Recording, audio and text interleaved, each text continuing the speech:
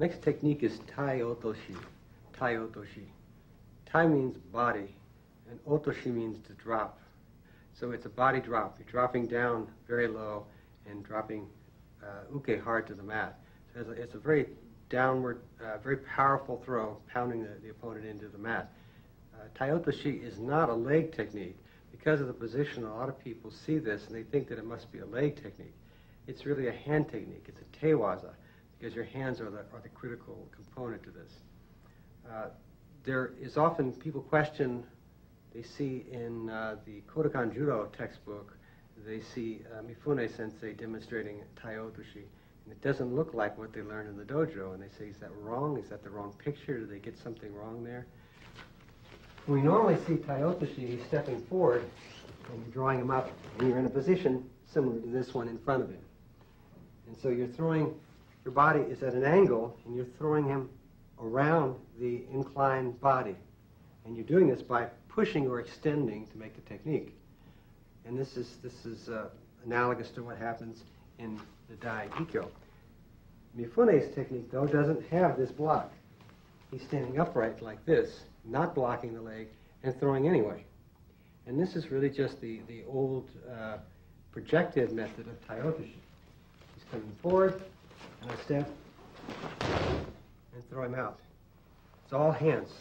This is the basic Tai Otoshi from basic principle. The leg is just a convenience. My instructors always refer to the leg as being like training wheels on a bicycle. It's just helpful, but it's not really necessary to the technique. When we have our back to uke, and you throw it to the front or the corner or even the side. Okay, so he stepped forward, and I'm turning my back to him, stepping this way to throw, or this way to throw. This is Tai Otoshi.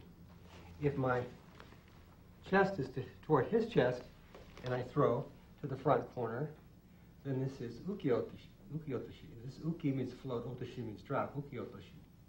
If I'm doing it to the rear corner, chest to chest, this is sumi otoshi. So these are all projective hand techniques in the different directions. And what changes them is your orientation with respect to your opponent. Your orientation is going to affect how you're able to generate the power from that position.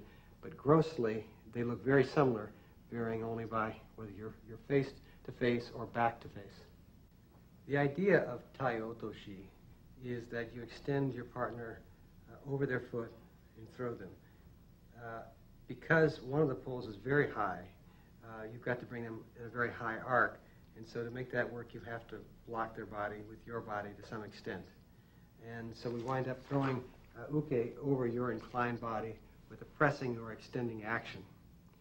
Now this technique has as its counterpart in the Dai Ikkyo, it has ogoshi. And so students say, well, if these are related in some way, how in the world does Tai Otoshi, the teiwaza, a hand technique, relate to ogoshi, hip technique? These are very different looking, so what's the trick here? Well, the trick is that there is an old version of ogoshi in which you project your opponent. You come around the waist and you walk out to the corner and carry them with you as you make the technique. This is very close in concept and direction to throwing Tai Otoshi without the leg block. This makes the projective motion. So these are very closely related, in fact.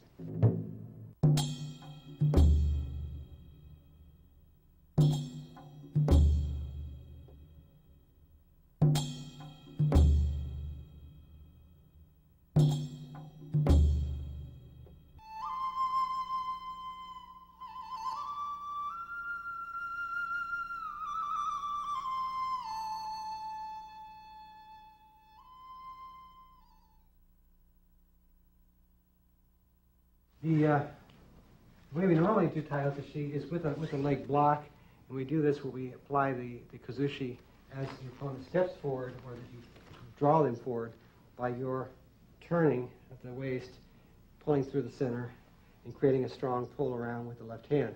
So you have a flat arc here, and the second arc is here. You're actually starting from your center, and you're rotating to create this arc, and you're shifting your hips and turning to create the upper arc. So you've got one hand this way, one hand this way. They come out and pull them through the floor, and they get back to you after uke has already hit the floor. So it's on the back end of it. It's after kake. So they're separate during the kake. So hence two separate arcs, two separate pulls operating. As she steps forward, you saisabak strongly, bringing this arm around. In this case, now you want to make the right hand make the surite, or the high surikomi type of an action, very high one. You're not strong enough to just lift your opponent off the ground here, but you can keep them from going back down while you drop under and block ankle to ankle. Go under, get the right arm high, and bring them over by coming back up underneath the arm.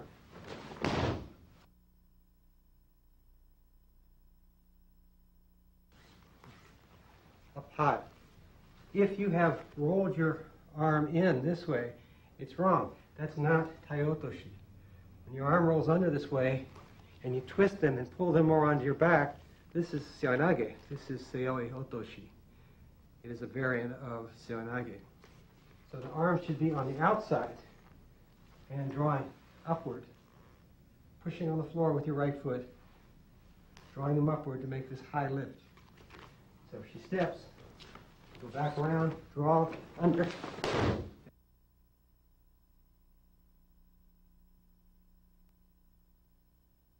And over she goes.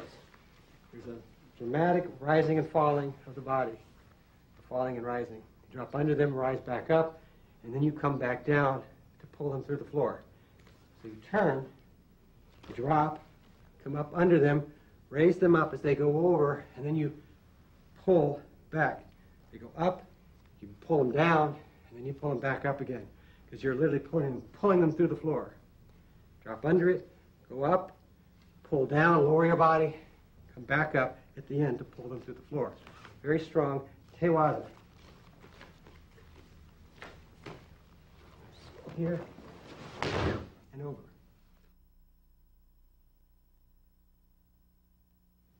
To defend against Tai Otoshi, the idea again is to spoil the principles upon which the technique depends. Since the technique involves bringing somebody around your body, which your body's at an angle and you bring them around it, he may just jump over that and try to beat you to the punch. He wants to get in a position where he can no longer use that to throw him. So he may jump over it. An alternative is for him to resist going over it by lowering his center and pulling back the other direction. If I attack Tai Otoshi, he comes in and I step in, especially if my timing is slightly off, he may jump over my leg, which is jumping around that incline. He jumps over. Now in this position, if he jumps over, what's happened though is he's come over and he lands. He's got to jump with his right foot over, which puts him on his right foot. His weight is on his right foot and he's leaning forward. It's a great position for a Tai Otoshi. So here, come in, he jumps, and you just do a second Tai Otoshi. Again. Second Tai Otoshi to make it work. Another alternative is for him to simply thrust his hips out and defend. In this case, I can turn and apply Ouchigari to the rear. Another defense that you can make against Tai Otoshi is a simple little technique. It's a kosarogaki of sorts. It's really Tai Otoshi gaeshi. In this case, he attacks Tai Otoshi, and I step over, dragging the left foot behind, and I'm going to catch his leg and drop him back. It's just enough to make him lose his balance. Comes in,